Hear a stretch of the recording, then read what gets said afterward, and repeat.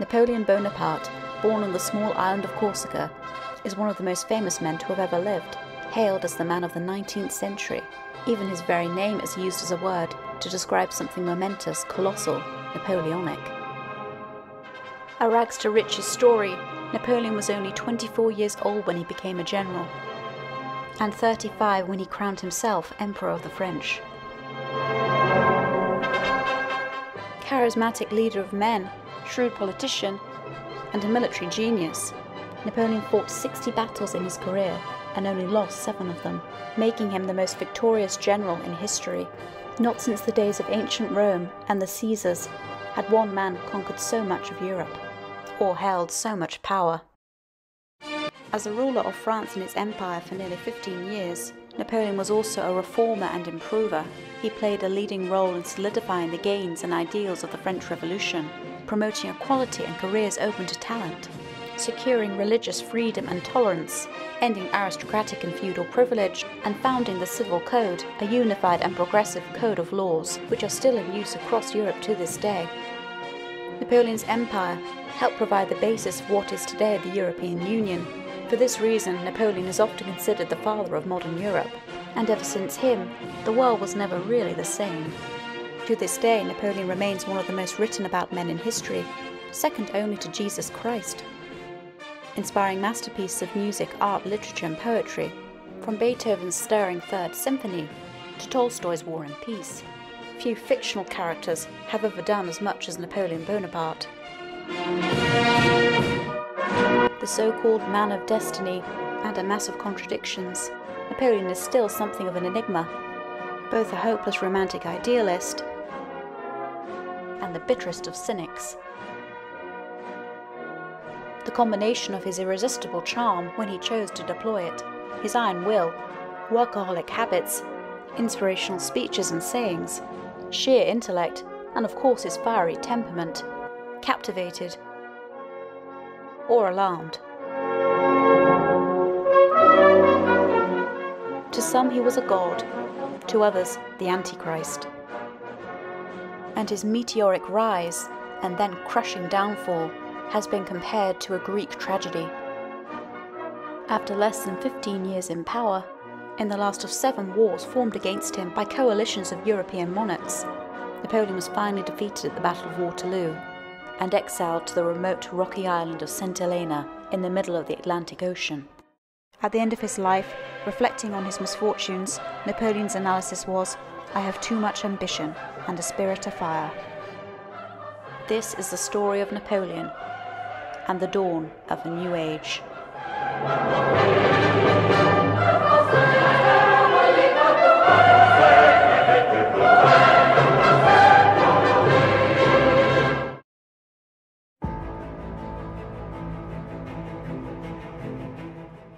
Napoleon's conquest of Italy, and later of Egypt, made him a household name, cementing his self-belief and his powers of leadership.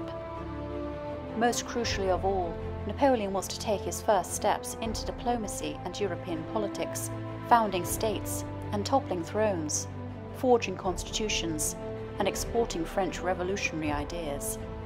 His early conquests paved the way for the foundation and character of his later rule and French Empire.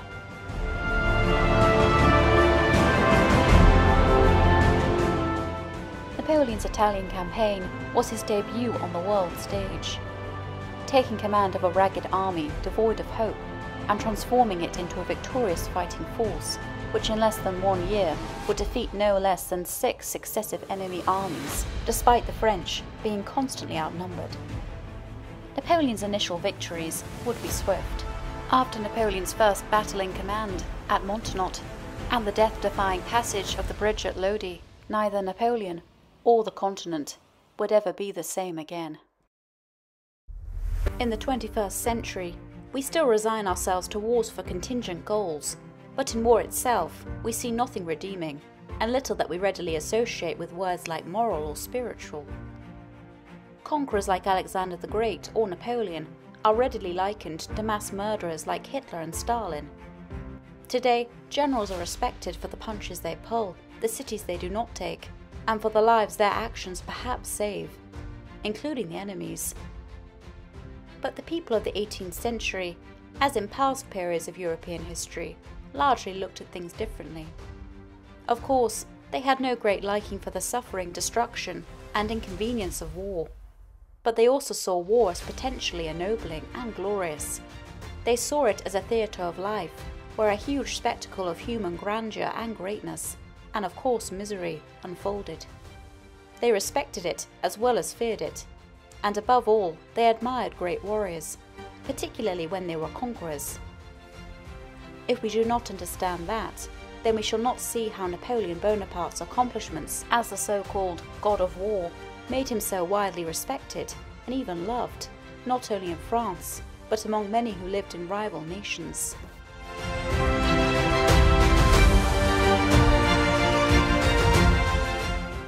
At his headquarters at Albenga, Napoleon studied his map.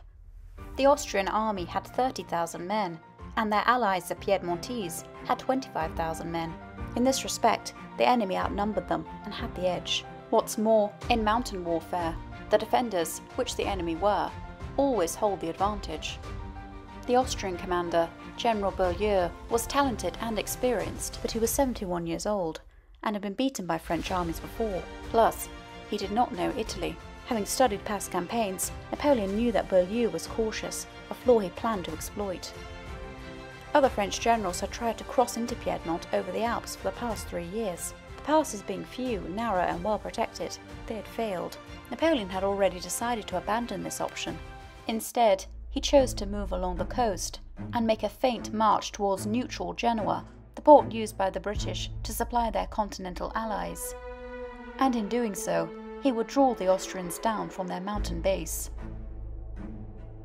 Then, not against the expected target, Genoa, Napoleon would swing up from the sea and pass through the gap which divided the mountains of the Alps from the Apennines.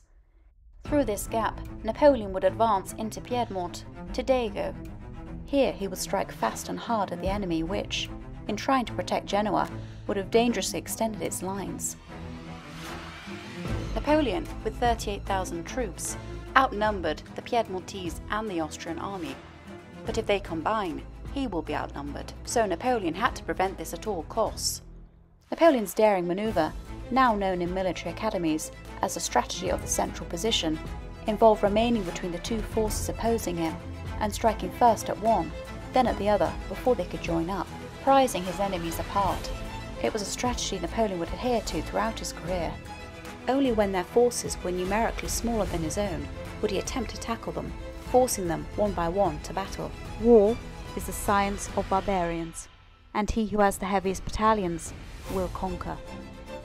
Napoleon knew that when threatened, the Piedmontese would retreat on their capital Turin, the Austrians on Milan. With his enemies divided, unable to support each other, he would defeat both, one by one. His plan bears all the hallmarks of what will become known as the Napoleonic art of war. The first step in Napoleon's campaign was an adroit tactic. To fool the Austrian commander Beaulieu, Napoleon began by asking Genoa for permission to march through their territory against the Austrians, knowing full well that they would refuse and inform the Austrians. Napoleon had no intention of going to Genoa. On the contrary, he was going to march north, but Beaulieu fell into the trap. While gloating, "It will be a pleasure to give an elementary lesson in military tactics to this giovanazzi di Bonaparte, this brat Bonaparte." Beaulieu is convinced that the French will target Genoa, so much so that he rejects Piedmontese plans for close cooperation. Their troops remain scattered across mountain passes in a general defence against invasion, while the Austrians marched to the sea to cut off the French advance. Next, Napoleon, behind the curtain of the Alps, divided his army into 3 divisions, and was soon on the move. At a given hour, the different divisions of the army were, by various roads, to arrive at a designated point. To accomplish this, if necessary, stragglers were to be left behind, baggage abandoned, artillery even left in the ruts by the side of the road. Napoleon made it a rule that his generals were to write their reports by the hour, not just each day. This was because his manoeuvres depended on flawless timing. As Napoleon faced the enemy, he felt anticipation, writing to Josephine, "The 2 armies are in motion, each trying to outwit the other. The more skillful will succeed. I am much pleased with Beaulieu. He manoeuvres very well and is superior to his predecessor. I shall beat him, I hope, out of his boots. But Beaulieu strikes first. On the 10th of April, Austrian troops take Voltri to disrupt the expected French attack on Genoa. The small French garrison falls back, but Beaulieu's fixation with Genoa is playing into Napoleon's hands. Dego, with its vital crossroads that link the Piedmontese and Austrian armies, is covered by just 8,000 men of Argenteau's corps. Mountainous terrain means that Beaulieu can only march to Argenteau's aid via Acqui, more than 20 miles to the north.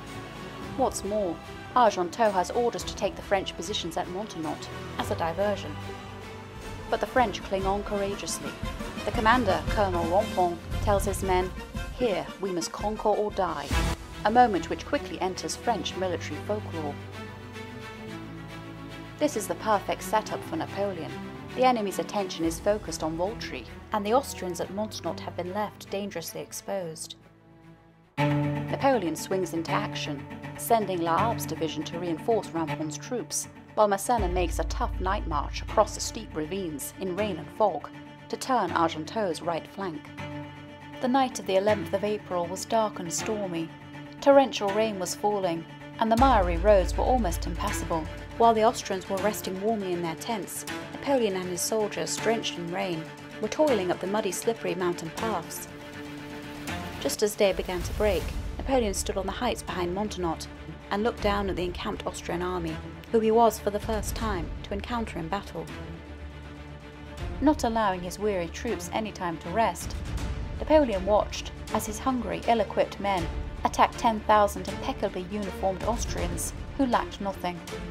But Napoleon's troops fell on the enemy like a whirlwind, attacking them at the same moment from the front, the side and the rear. The perfectly synchronized strike took the enemy by surprise. The Austrians were broken and fled the battlefield in a rout, leaving behind their cannon and colours to the French. With few losses, the French killed or wounded 1,000 Austrians and took 2,500 prisoners. The Battle of Montenotte, fought in the cold rain, was the first battle in which Napoleon held the supreme command, and his first victory. "My title of nobility dates from the Battle of Montenotte," Napoleon would later tell the Emperor of Austria. Now, the right and left flank of the enemy army was divided, and its centre was broken. By a series of clever feints, moving at breakneck speed northwards, Napoleon prevented the various divisions of the enemy from uniting. The Austrians fled in one direction to Dego, to meet reinforcements coming to their aid, and to try to protect Milan. Therefore, the Austrians and Piedmontese were separated, just as Napoleon desired. Napoleon then orders Massena to move on Dego, while he turns his attention to the Piedmontese. But Augereau's advance guard gets held up at Caseria.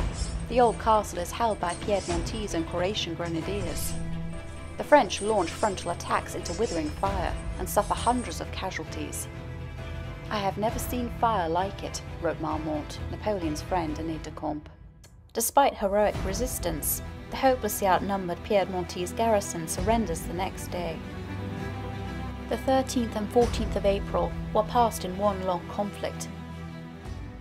At Millessimo, 1,500 Piedmontese were finally defeated, thanks to rapid marching, with favourable odds of 16 to 10, and they were forced to surrender. This victory was even more crushing than the last, as the French successfully captured a whole corps. With Serrurier's division also advancing from the south, Piedmontese commander, General Colli, has little choice but to abandon his position at Monsemolo. The same day, under Napoleon's watchful eye, Massena takes Dego. But while Lahab's division moves off to reinforce Augereau, hungry French troops left in Dego turn to pillage and plunder. No one spots Colonel Vukasovic, a tough Croatian commander, approaching with 3,000 reinforcements. Massena was caught off guard, quite literally with his pants down. Characteristically, he was in bed with a woman, and when Vukasovic attacked at dawn, he had to escape through the window in his nightshirt. The Austrians routed the French and retook Dego with ease. Lahab's division has to be recalled, and another day of heavy combat fought, before Vukasovic can be driven out of Dego. The enemy were forced to abandon their artillery and baggage and escape over the mountains, leaving 3,000 prisoners in French hands. It was at Dego that Napoleon was first particularly struck by the courage of a young officer named Lannes, who had become one of his closest friends. Like a thunderbolt, Napoleon opened the campaign. In 3 days, 3 desperate battles and 3 decisive victories had been gained. For 96 hours, almost non-stop, Napoleon had marched his army up and down the steep foothills of the Alps, across passes, through defiles, and thrown his troops into 4 major battles. Under their new commander, the compact French divisions had run circles around the enemy in a way never before known. So far, Napoleon had done nothing drastic strategically or tactically, but under his hand, the army and its officers had performed the familiar routines of march and countermarch, attack and fallback, feint and envelopment, so efficiently and so swiftly that they struck with the force of the new. Now the enemy was dispersed and divided. Napoleon now advanced to the summit of Mount Zamolo. From this height, the French troops saw the promised land, the rich and fertile plains of Italy, opening up beneath them. As cries of joy broke out from the ranks, Napoleon, sitting on his horse, silently admired the scene. Pointing to the distant mountains, Napoleon exclaimed, "Hannibal crossed the Alps, but we have turned them." The French troops rushed down the mountain slopes, and crossing the Tanaro River, found themselves in the sunny plains of Italy.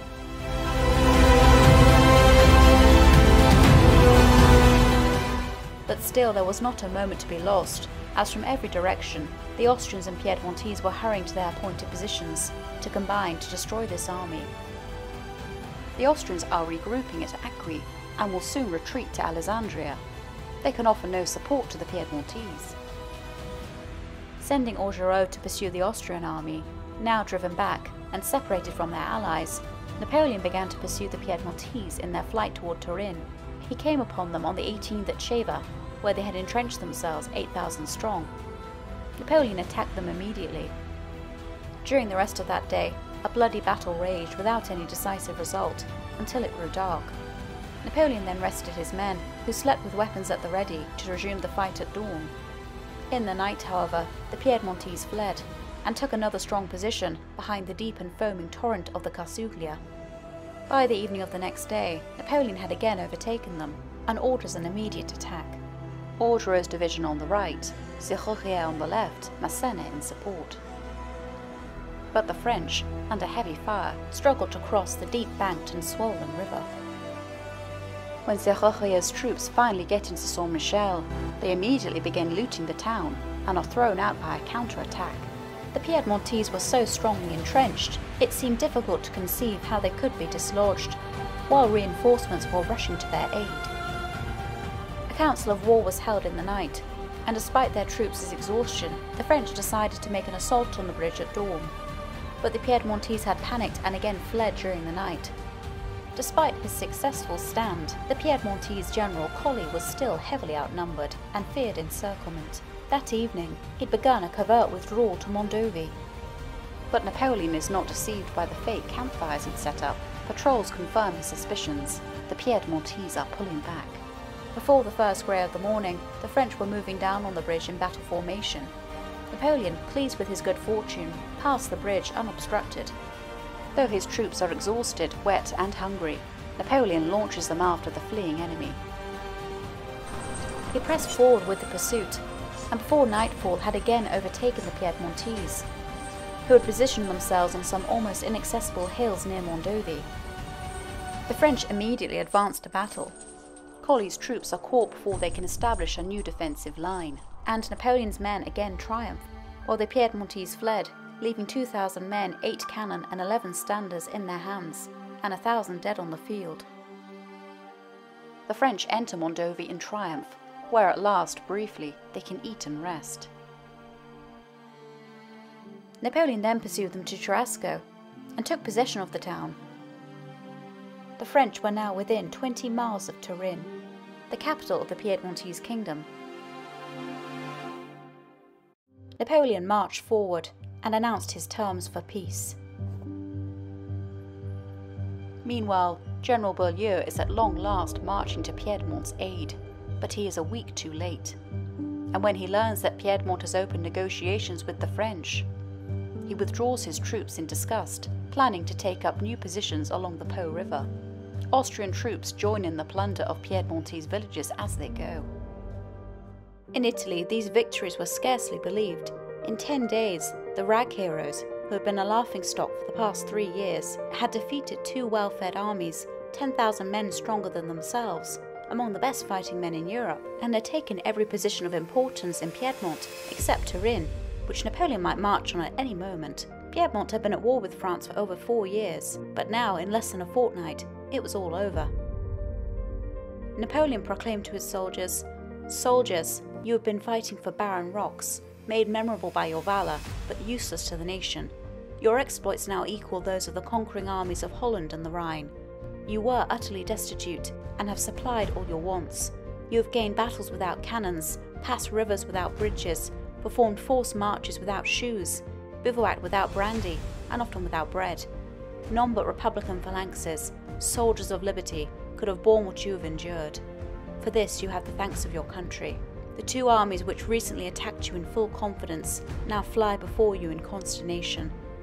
But soldiers, it must not be concealed that you have accomplished nothing while anything remains to be done. Neither Turin nor Milan is in your hands. I am told that there are some among you whose courage is failing, who wish to return to the summits of the Alps and the Apennines. No, I cannot believe it. The conquerors of Montenotte, of Millessimo, of Dego, of Mondovi, burn to carry still further the glories of the French name. But before I lead you to conquest, there is one condition you must promise to fulfill. That is, to protect the people whom you liberate, and to repress all acts of lawless violence. Without this, you would not be the deliverers, but the scourge of nations. Invested with the national authority, strong in justice and law, I shall not hesitate to enforce the requisitions of humanity and of honour. I will not suffer robbers to sully your laurels. The greatest difficulties are no doubt surmounted, but you still have battles to fight, towns to take, rivers to cross.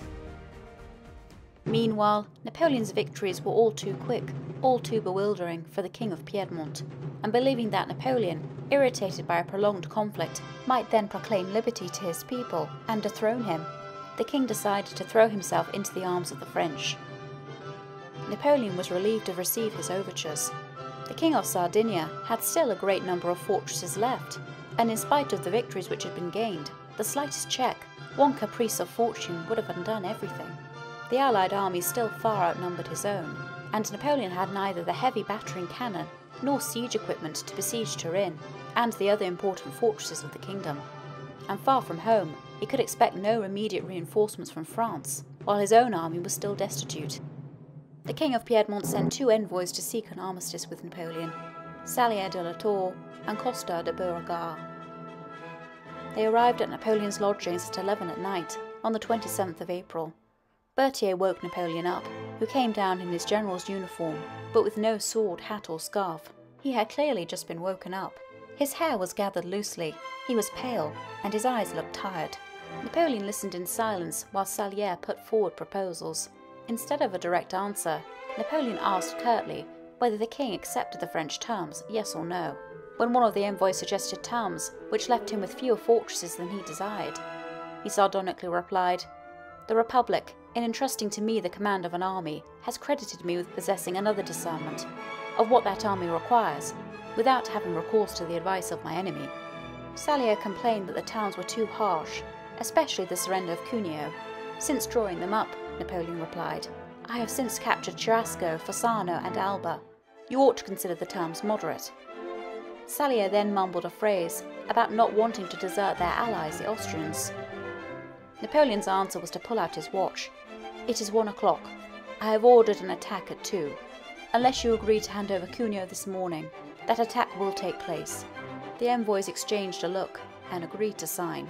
They asked for coffee, and Napoleon sent for some, but he didn't have any spoons, and they had to make do with brass army-issue cutlery. When Costa commented on this Spartan simplicity, Napoleon explained that his portmanteau was his only baggage, less than he used to carry as a simple artillery officer. The Austrians, he said, carried too much baggage. In their hour-long conversation, Napoleon took Costa out to the balcony to watch the sunrise and questioned him about Piedmont's resources, artists and intellectuals, surprising him with his knowledge, especially of history. Napoleon likened his troop movements to the combat of young Horatius, distancing his 3 enemies so as to disable them and kill them in succession. He said that he was not actually the youngest French general, though he admitted that his age was an asset. Youth is almost indispensable in commanding an army. So necessary are high spirits, daring and pride to such a great task. Another Piedmontese officer, meeting Napoleon for the first time, wrote that the impression one had of this young man was one of painful admiration. The intellect was dazzled by the superiority of his talents. Among Napoleon's orders from Paris, he was instructed to secure and send back works of art for the enjoyment of the French people. The government ordered, "Leave nothing in Italy which our political situation will permit you to carry away, and which may be useful to us."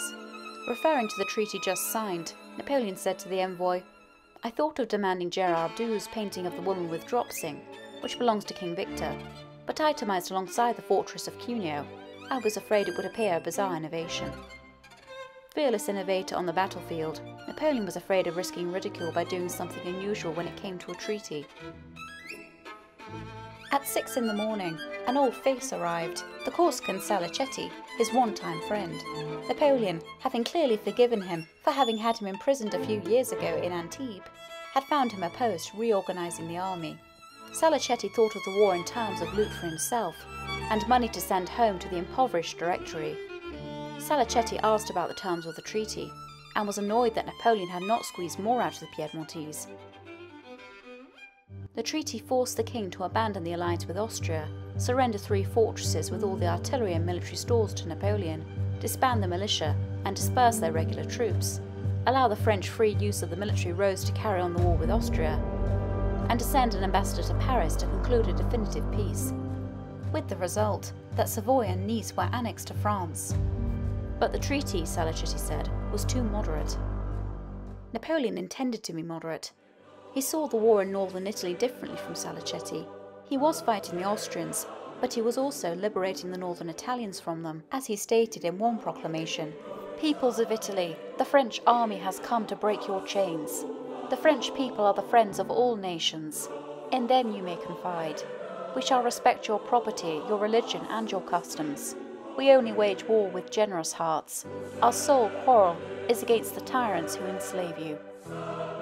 A majority of Napoleon's soldiers and officers severely condemned any peace treaty with a monarchical government, and were clamouring for the King of Piedmont to be overthrown and a republic established. But Napoleon had seen enough of Jacobin misrule in the blood-stained streets of Paris. He had no desire to see the reign of terror reenacted in the cities of Italy, being in favour of reform, not of revolution. So against the known wishes of the Directory, the demands of the army, and even of the Italians themselves, Napoleon refused to overthrow Piedmont's established government. Meanwhile, the humiliated King of Piedmont, who had been forced to sue for peace from an unknown 26-year-old, allegedly died of grief a few days after signing the treaty, having lost hope of his son-in-law's ever regaining the French throne. Coming down from the arid mountains into the fertile Italian plains, Napoleon was able to care for his army.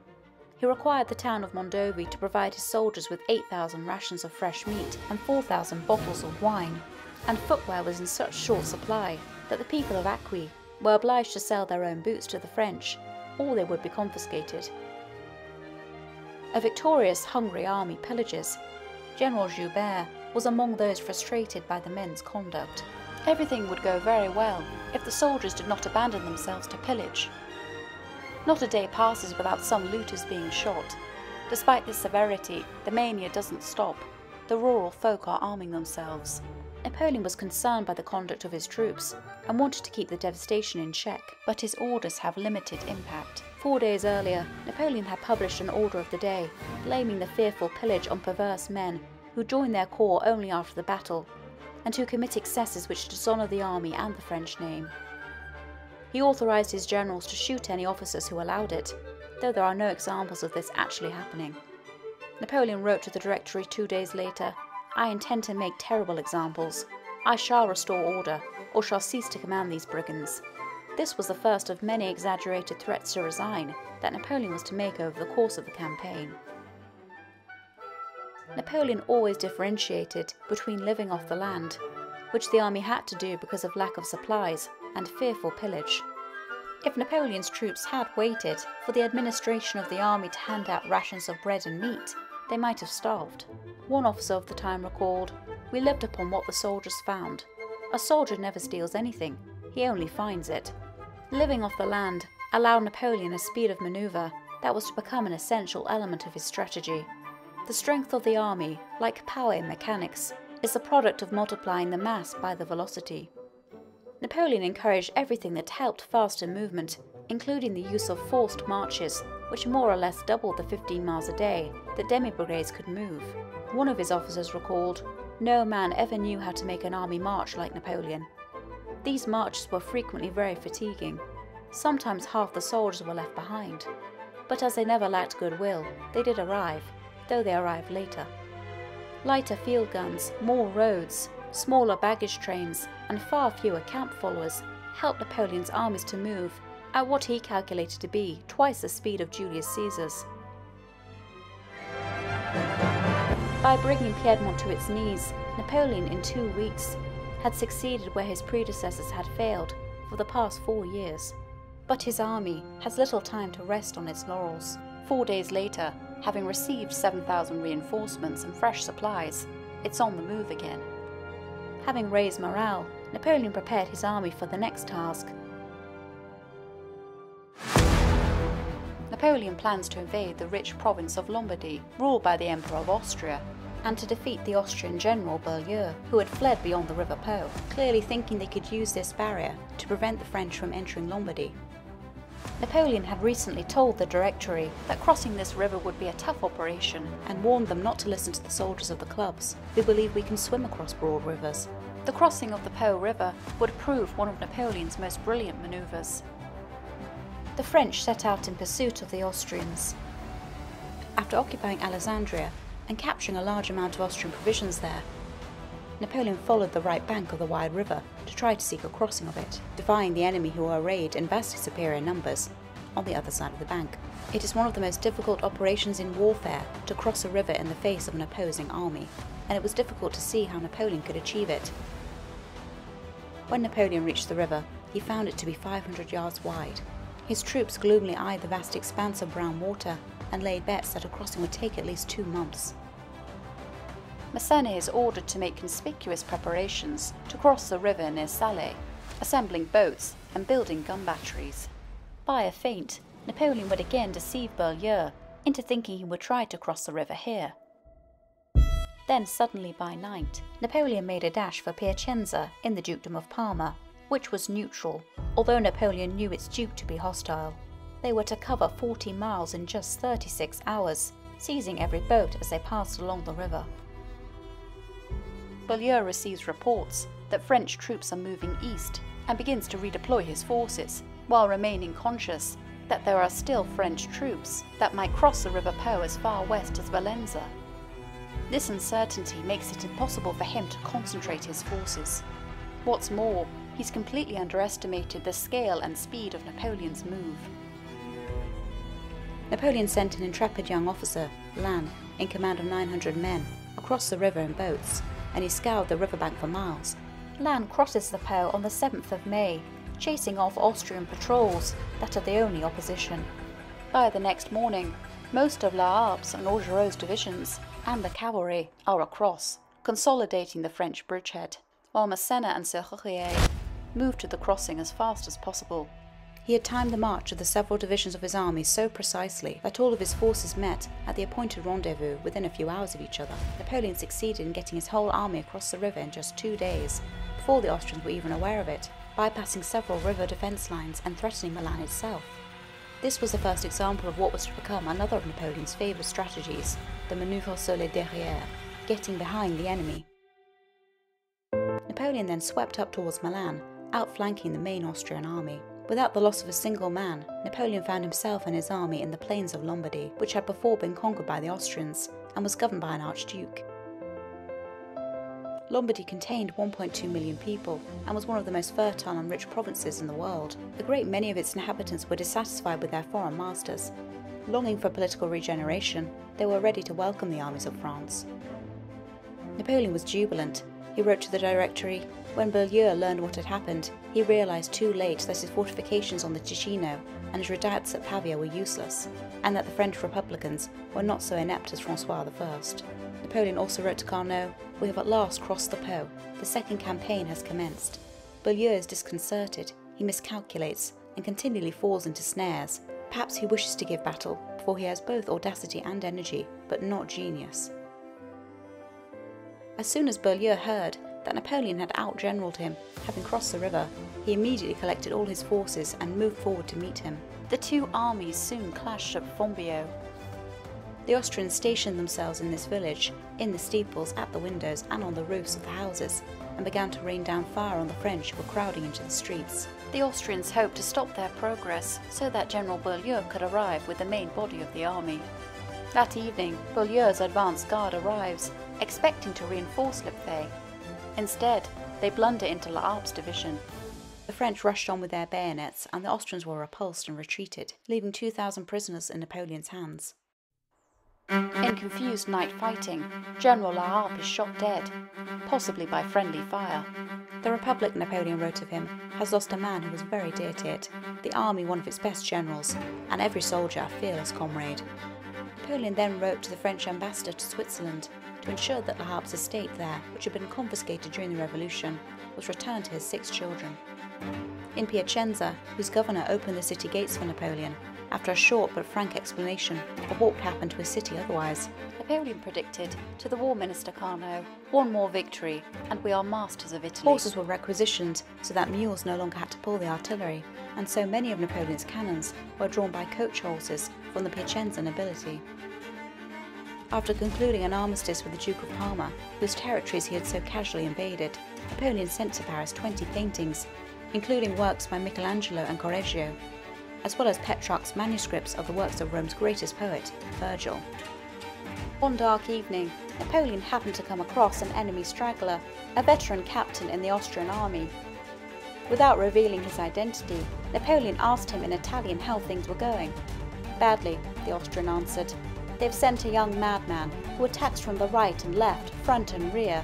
It's an intolerable way of making war." If he meant that Napoleon did not abide by the textbook and took advantage of every enemy weak spot, then the Austrian was correct. Beaulieu, realising that the French have crossed the Po in force and now threaten to cut him off, orders a rapid withdrawal east.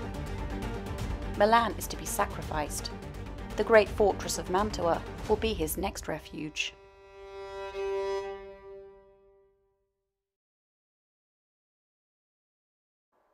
The French advance guard is soon in pursuit. The battle that Napoleon had sidestepped on the Po was instead to be fought on the banks of the river Adda. The Austrians were retreating towards Milan via the one bridge across that river at the little town of Lodi, and this is where Napoleon decided to intercept them. Beaulieu had left his rear guard there to hold it. Arriving in Lodi at noon on the 10th of May, French troops chased the Austrians across town and over the town's 200-yard bridge, but when they try to follow, they find the bridge is swept by fire from 14 guns, around 6,500 men in total. Napoleon commandeered the first 2 cannon he could find, brought them up to the bridge, and directed the firing to prevent the enemy from destroying the bridge, manning them with his own hands. Napoleon sent for more guns and set up sniper fire from the riverbank and nearby houses. An artillery duel rages for much of the afternoon. Then, amid a shower of cannonballs and grape shot, Napoleon went to reconnoitre. Near the river stood a statue of John Nepomucene, a saint who had chosen to be drowned, rather than reveal the secret of the confessional. Concealed behind this statue, Napoleon studied the river through his telescope. It was not very deep, but it was rapid. The wooden pile bridge was 200 yards long and 12 feet wide. On the opposite bank, the Austrian guns were massed in a strong 15th century fort. Their batteries were arranged to command the whole length of the bridge by raking fire. Batteries stationed above and below also swept the narrow passage by crossfires, while sharpshooters, in their thousands, were posted at every point to drive a storm of musket balls into the face of anyone who dared to approach the bridge. Beaulieu had thought this position so impregnable that he had not thought it necessary to destroy the bridge, as he easily could have done. It was as if he was daring the French to attempt to try to cross it. The Austrians were firing as Napoleon reconnoitred, and one of their shells exploded almost at his feet, but the statue of the saint took the full blast, and Napoleon escaped without a scratch. Massena's division has begun to arrive from the south, bringing his strength up to 15,000 men and 30 guns. Napoleon then entered the town, assembled his senior officers, and told them that he had decided to immediately storm the bridge. The bravest of them recoiled from the idea and unanimously disapproved of the plan. "It is impossible," one said, "that any men can force their way across that narrow bridge, in the face of such an annihilating storm of balls as must be encountered." "How? Impossible? That word is not French," Napoleon exclaimed. There was no historical precedent for storming a bridge under heavy enemy fire, and his generals said it was madness, but Napoleon went ahead. This audacious act has been considered one of the most brilliant wartime exploits of all time. Characteristically, Napoleon would combine it with a flanking movement from his cavalry, who he ordered to secretly gallop up the River Adda, find a crossing, and surprise the Austrians by sweeping up on their right. Meanwhile, Napoleon gathered his infantry, 4,000 of them, in the town square. They were mostly from Savoy, and among them was a red-haired colossus named Duprat. Duprat was known for two things: physical fitness and a horror of cowardice, and it was this trait that Napoleon played on. His company of carabiniers had actually volunteered to lead the attack, an almost suicidal mission, and against any natural instinct of self-preservation. Yet it was this frenzied spirit, known as the French Fury, that often gave Napoleon an edge in battle, once his harangue had played on regimental pride and whipped up patriotic fervour.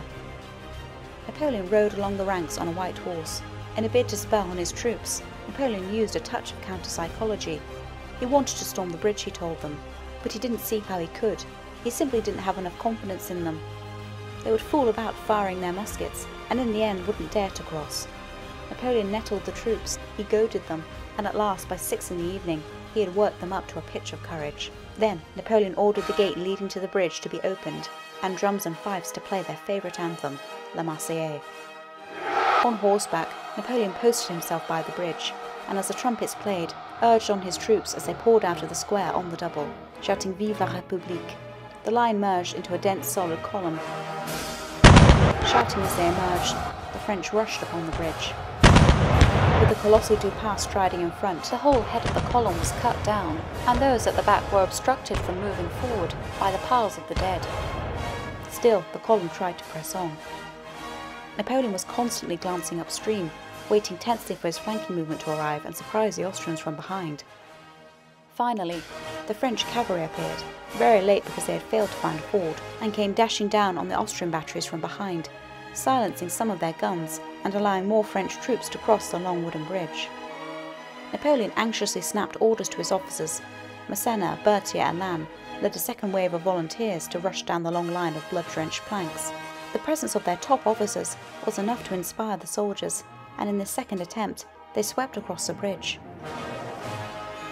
When they had forced themselves halfway across, about 50 yards from its end, the French soldiers even jumped into the river to wade the last few feet to shore.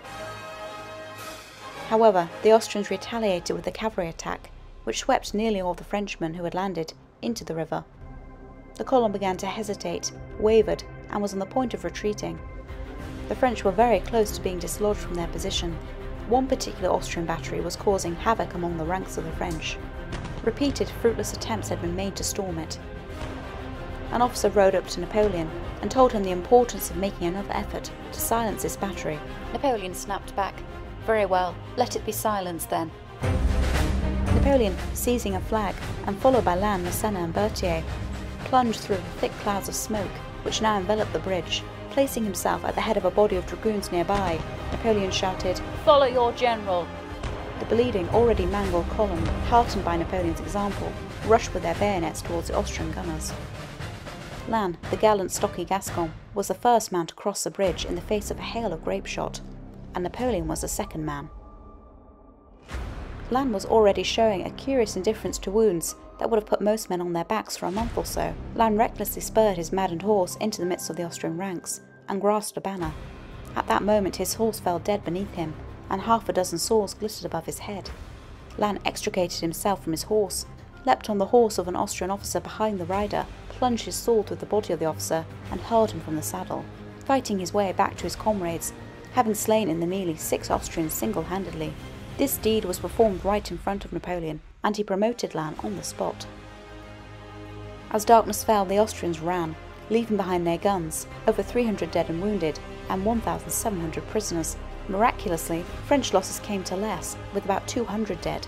Napoleon himself, however, reported that he had lost just 150 men to Austria's 2,000 to 3,000, even though casualty lists and the counting of corpses undoubtedly told him the true numbers. The exaggeration of enemy losses and diminution of his own was to be a persistent feature throughout Napoleon's campaigns. This had, of course, been a feature of the writings of the classical authors with whom he was so familiar. Napoleon did not consider himself to be under oath when writing military bulletins. He has been criticised for lying in his post-battle reports, and the phrase "to lie like a bulletin" entered the French language. However, disinformation has been acknowledged as a weapon of war since the days of Sun Tzu. When he could, Napoleon gave the French people hard evidence of his victories, sending back captured enemy standards to be displayed in Les Invalides.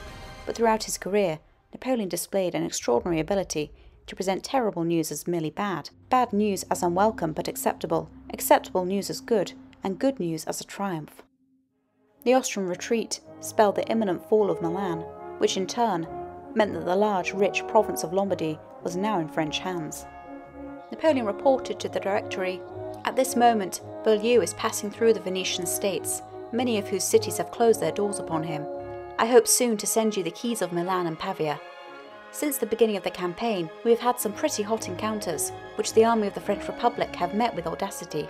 But of all the actions in which the soldiers under my command have been engaged, none has equalled the tremendous passage of the bridge at Lodi. If we have lost only few soldiers, it was merely owing to the promptitude of our attacks, and the effect produced upon the enemy by the formidable fire from our invincible army." Immediately after the battle, some of the officers met together and humorously promoted Napoleon, who had acted so bravely but who looked so young, to the rank of corporal. From that day onward, Napoleon, who had manned 2 cannons with his own hands, which was a mere corporal's job, earned himself an affectionate nickname that followed him throughout his life, the Little Corporal. This came from the hallowed tradition of soldiers fondly teasing commanders they admired. Julius Caesar's men sang songs about the bald adulterer. It was a nickname that Napoleon himself liked and encouraged, emphasizing as it did his republican modesty. Even when he became the ruler and emperor of France, this honorary and affectionate nickname never left him. When Napoleon next appeared on the field, he was greeted with cheers of "Long live our Little Corporal." Napoleon exclaimed, "With 20,000 such men one could march through Europe." And a Gascon grenadier shouted back, "If the Little Corporal will always lead us in that way, I promise that he will never see us in retreat." Napoleon had won the devotion of his men by the quality which speaks most deeply to a soldier in the ranks, contempt of death. After Lodi, all mutinous rumblings disappeared from his army, and that vital sense of esprit de corps took its place, and never left for the rest of the campaign. Not only an important military victory, the Battle of Lodi marks a new stage in Napoleon's personal development. It was during this time that the soldiers' and generals' superstitious adoration of Napoleon first began. His other recent battles had been won by strategic or tactical skill, but here, against heavy odds, Napoleon had incited a ragged army, for months ill-fed, to the very summits of courage and valour, and to eventual victory. At Lodi, for the first time, Napoleon became fully aware of his gift for leadership. Lodi was the birthplace of Napoleon's self-belief. Vendémiaire and even Montenotte did not make me believe myself an exceptional man. It was only after the terrible passage of Lodi that the idea shot across my mind that I could execute the great things which had so far been occupying my thoughts as only a fantastic dream. Then was born the first spark of high ambition.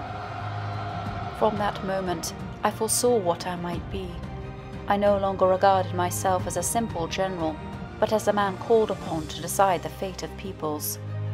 It was after Lodi that I felt the ground slipping from underneath me, as if I were being carried into the sky.